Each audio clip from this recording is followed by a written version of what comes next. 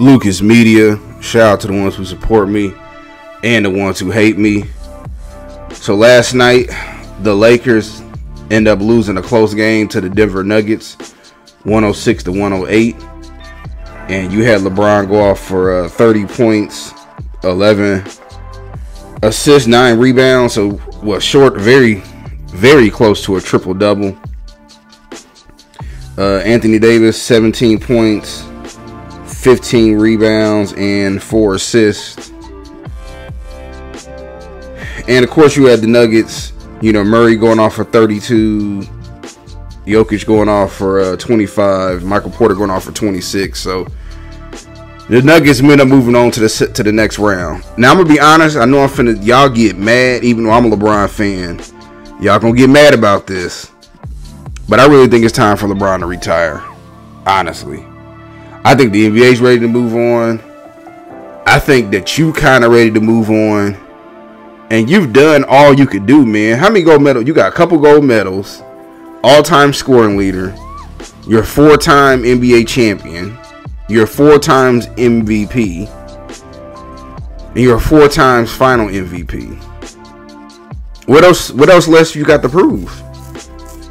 At this point, you would pretty much be stat padding, because where you gonna go? Now, Carrie Champion did come out and say that I don't know if she heard this or whatever, but last night was going to be LeBron's last game with the Lakers. I don't know if that's necessarily true. I think that he wants to finish in LA. And I do think that LA is going to do whatever they can to keep him, i.e. throwing him a solid and picking up LeBron. But you never know. He could leave and go back home to Cleveland. But honestly, what's the point? I don't think LeBron's going to win another title.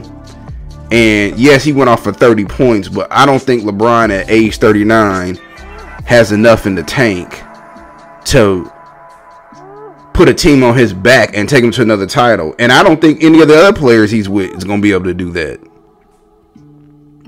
And wherever, let's say he does go to another team, the media going to go there. They going to put point blame at everybody else. And players now are getting turned off by it. So we might be in a scenario where I think LeBron has outgrown the NBA and the NBA has outgrown LeBron. But that's just my thoughts. I know y'all gonna come on here and come at me and say I don't know what I'm talking about. I'm a Jordan fan, which I am a Jordan fan, but I'm a LeBron fan as well. And I do think LeBron is the GOAT of this generation. But you've been in the league, 21 years?